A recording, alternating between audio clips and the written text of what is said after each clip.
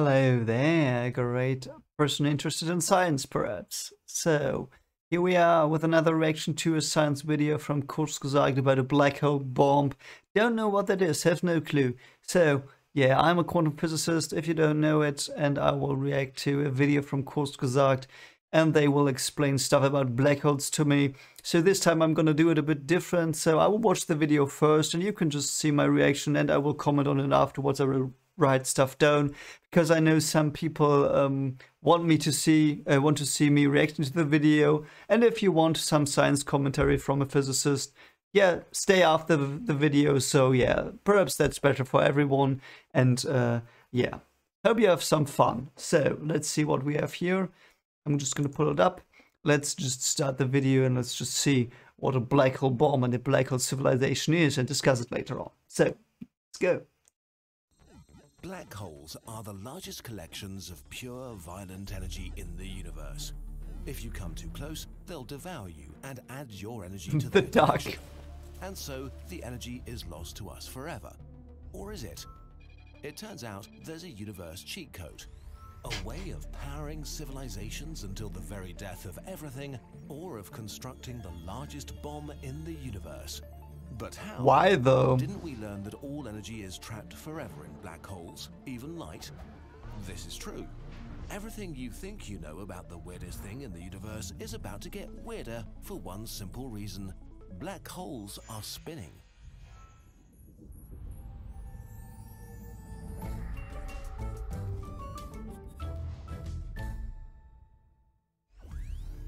Why black holes spin?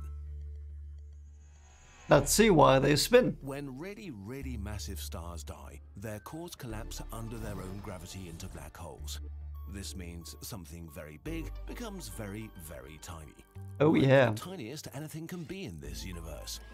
But stars are rotating, and a fundamental property of our universe is that things that are spinning don't want to stop spinning.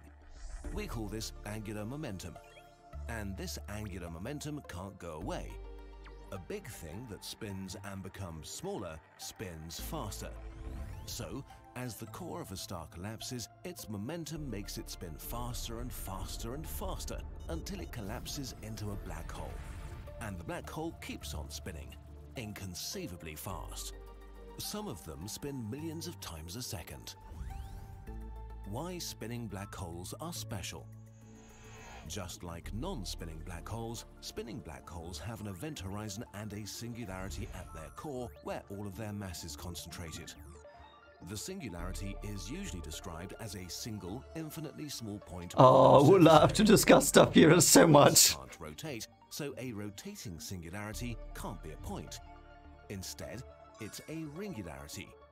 A ringularity is a ring with a thickness of 0 and no surface, spinning extremely fast, containing all the mass of the black hole.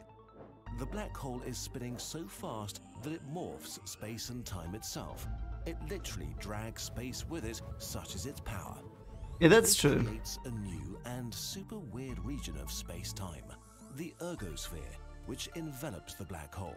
That's true, If yeah. space and time are completely broken inside the event horizon, then they're only half broken inside the ergosphere. Inside the ergosphere, nothing makes sense. It's possible to enter it and then leave it again, but it's probably not a great experience. That's true. You can imagine it like this. Falling into a static black hole is like sliding down a hole. Being inside the ergosphere of a spinning black hole is like spiraling down a deadly drain. The black hole transfers its own kinetic That's energy true, yeah. in the form of rotation to everything that enters the ergosphere. The ringularity makes you dance whether you want to or not. You need to move faster than the speed of light just to stand still here, which is impossible. That's true. But here's our cheat code. Yeah. We can steal this energy. And there's Let's a see lot how of they do energy it. to steal. How to steal energy from a monster. Take the supermassive black hole at the center of the Milky Way. We could steal as much energy from it as every single star in the Milky Way emits in 1 billion years combined. The easiest way to steal this energy is, oddly enough, to drop Stars. something into the black hole. We've seen that the ringularity forces energy on us when we enter the ergosphere, which is a lot like being in a whirlpool with space-time rushing around and around. If you're clever, you can use the water to your advantage and swim faster than before. In practice, this means sending a rocket into the ergosphere and making a trade with the black hole. We give it some mass energy, and it gives us some of its rotational energy. But it's not a fair trade. We get the better deal. Normally, if you fire a rocket, you exchange chemical energy for kinetic energy. Yes, This that's is true. like pushing yourself forward in a swimming pool. But if you fire a rocket inside the ergosphere, it's like pushing yourself forward in a wave pool.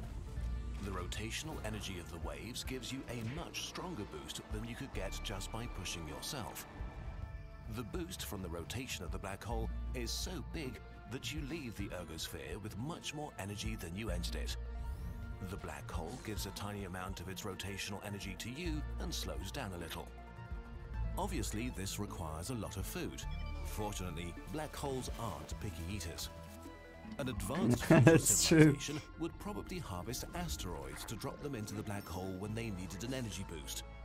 But there's an even better way to get energy from a black hole, and oddly enough, it builds the biggest bomb any living thing could ever hope to build. The black hole bomb. Let's see what that is. And if the Empire should have used it in To build a Foundation. black hole bomb, a fast-spinning black hole, and a big mirror. The mirror has to completely envelop the black hole, which is similar to a Dyson sphere, a megastructure that harvests the energy of an entire star. Although our mirror would be easier to build, mirrors are simpler and black holes are much more compact than stars. If we made the mirror 10 centimeters thick, the metal of a big asteroid would probably be enough material for a black hole with the mass of our sun. Yeah, that's Once true. our mirror is in place, we only need to open a window and shoot electromagnetic waves at the black hole. You can imagine what happens next by imagining tossing a ball at a wall and it coming back faster than a bullet. The waves hit the black hole at light speed. A small proportion of the waves falls past the event horizon to disappear forever. But a much larger amount sloshes through the ergosphere, where the black hole forces some of its rotational energy on them and amplifies them. They now begin super radiant scattering, which are fancy science words meaning bouncing around between mirror and black hole and getting stronger. Every time they go around, they are getting exponentially stronger. Oh, By but that's opening some bad. windows in the mirror, we can extract the energy from the waves as fast as they grow, which we could use, in theory, to create what would be, for all practical purposes, an endless source of energy for trillions of years. Or, That sounds if we blow it good, up, but if the waves yeah. are not released, they will continue to get stronger and stronger and take more and more energy from the black hole until the mirror shatters. A supermassive black hole would release as much energy as a supernova, making the bomb the largest explosion any living being could ever create. But how use in a it? dying universe. The beauty of the black hole bomb, the Penrose process, and the super radiant scattering is that they are not science fiction. In the far, far future, this might be the only way to survive in our dying universe. After all the red dwarfs have cooled down and all the white dwarfs transformed into black dwarfs, the universe will turn dark forever. Rotating black holes might be the only sources of energy in the entire universe that life could harvest. If so, the last living being in existence might one day end its life around a black hole, which is equally chilling and uplifting. Yeah. It turns out that even without any light, there are places we can go. Yeah. Black holes are as interesting as they are mysterious, but there's actually That's it, yeah. Okay, so yeah, it was hard not to pause this one. This one was a bit confusing to me. It might be because I'm not an expert. So I'm not an expert at astrophysics, I'm a quantum physicist, as I said. So yeah, there were several things I did not really understand what they meant, and so they did not talk about Hawking radiation, which I think, yeah, it's fine. Probably don't need to do it. Black holes are spinning. Yes. Yes, they are. Um, I'm not sure about the mathematics. I think it's the Kerr metric that you have to use to describe a spinning black hole. And I actually don't know. And if someone knows in the comments, please let me know if you know more about this. I would like to know whether we've observed spinning black holes. I mean, this ergosphere, yes, obviously, that's in the theory, that's quite known. But that would be something I would be interested in. Are there many spinning black holes? They made it look, and that was a part I didn't know. So I don't know anything about the spinning stuff because we never covered it in lectures. So are there many or not a lot of spinning black holes? Because first they said, yeah, all black holes are spinning, if I recall correctly. I might be wrong. And then they said some are not spinning, some are static, and yeah. That also they said it's the tiniest thing, which I don't agree with. If there is a black hole like the size of a proton, it would instantly dissipate because of Hodgkin radiation. And yeah, they are some kilometers wide probably, and some are really big. Yeah, so I'm not sure how much. So yeah, rotational energy, yes, you can get that probably from the black hole if you have a rocket, but with an asteroid, which is accelerating, you would have to accelerate it out of the black hole, I imagine. Same for the light and the mirror, I think. I'm not that sure about the mirror. I think the mirror thing might work, but the asteroid thing, throwing asteroids into the black hole, I did not understand where the energy is coming from if you throw an asteroid into the black hole. So do you hope that it disintegrates and you get stuff back from the asteroid that is very fast? I mean, that's probably what they meant, but if you throw an asteroid at a black hole that has an ergosphere, it goes through the ergosphere, it goes back into the black hole, you know, because it's... I'm also not sure how big the ergosphere is. I think is it 1.5 times size of a black hole? Yeah, let me actually look that up. I don't know that. You see, I'm a layman in this area, but yeah. I want to see, I don't want to talk rubbish again. So the ergosphere. Let's see. How big is it? How big is this?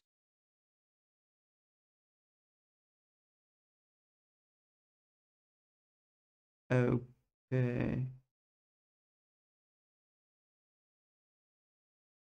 So it's double, I think. It says it's double. But let me read it for a moment.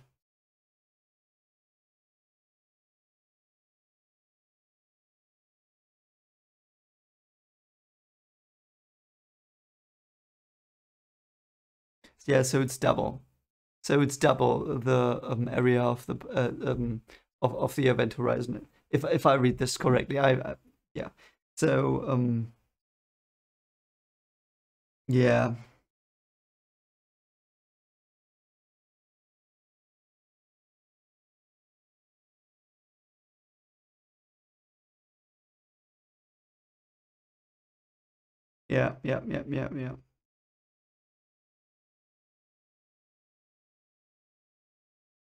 Yeah. Okay, I understand. Okay, so yeah, they are the things have to escape the black hole. So yeah, but I mean, if you have to shoot matter into the ergosphere, what speed would that have to be? You would have to accelerate it a lot, because I mean, the gradient there is still very, very, very big. I mean, it's probably a square law, but I don't really know. So, yeah, it's they made it look sound a lot easier to do. Like they made it sound like, yeah, there's a black hole, just shoot an asteroid into it. No. It's a lot harder. You have to accelerate stuff like that really, really hard. Yeah, and I don't know. The ray thing, yes. Yes, that seems interesting. I also like the idea of a, so to speak, Dyson mirror sphere around the black hole. Though the photons that are accelerated, so you don't have a perfect mirror. At least we don't know a perfect mirror. Might, yeah, become so it will. I don't know how quick it will be destroyed. So it might even be that you have this mirror and it has an absorption of, I don't know, 99.9999%. So there's 0.000, I think 1%. It doesn't absorb, and yeah, if you shoot something around the black hole, it bounces off a trillion. No, not a trillion, but a million times per second. It will hit and be absorbed by the mirror, and it will be incredibly energy heavy, the photon. So you will just instantly disintegrate the mirror, I think. I'm not sure if this is a feasible solution. You would have to take a very, very good mirror to do that. And I mean, yeah, it can stand around the black hole, and you can do this with the ray. But yeah, I think the mirror would be destroyed pretty quickly. Pretty quickly. I don't think it's a sustainable solution because we don't have perfect reflective layers. It's just more of a thought experiment. Then the singularity thing, that is something we don't know. It's the solution of the metric they use. And I as I said, I don't know if it's the Kerr metric, but I think it is. Might be another metric. But if you have a spinning black hole, so you can calculate the singularity, and yeah, it is this ring, but we don't apply quantum gravity there because we don't have quantum gravity currently. So that's also something to keep in mind for this. So this singularity, a term which I've never heard before, but yeah, sounds plausible, might not exist because we don't know anything about the singularity inside the black hole, because quantum gravitational effects have to influence it, and we can't describe those. So yeah. Also, what would be this functionality of the black hole bomb? How you couldn't throw it, you could just, okay, you could also supernova, but yeah, then it takes what? Light years, so years to reach a planet, and if you already can build a black hole bomb, you can just evacuate the planet.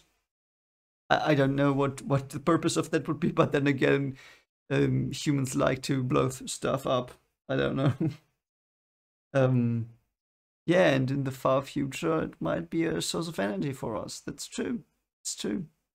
I mean, there are some kinks they have to work out, and you probably the mirror, I believe, and they did not make it sound like that. They said, yeah, you could just build that mirror, but I think it's more like it's a metaphor. And not completely, but you could take something that bends light as well, like a magnetic field, perhaps. If you take charged particles, you might not build a mirror, but an electric field around it somehow that can redirect things there. And yeah, so was there other stuff I missed? Let me look at the video again. So yeah, end of the universe. Yeah, might be that we have to use that, or others have to use it there, and might be a good solution to this time when there are no stars anymore to live next to black holes and gobble up their energy. That sounds actually quite lovely. So yeah. Anyway, I hope you liked my little ramblings as well, and yeah.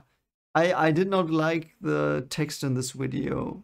Not because it was wrong, but it was confusing, and there were some explanations that you can quite easily misunderstand, I think. And some things that don't make sense if you don't really think about it. Which, yeah, they might want to do that here, but I know there are other videos that normally don't do it like this. There were points where I thought, okay, no, come on, this is too much of a didactical reduction. And there are things you could understand incorrectly from this video. But yeah, it's an interesting topic. Black holes are always interesting. So anyway, if you like this, consider liking, subscribing, and if you do or if you don't, I still want to say have a great day. Take care of yourself. Bye.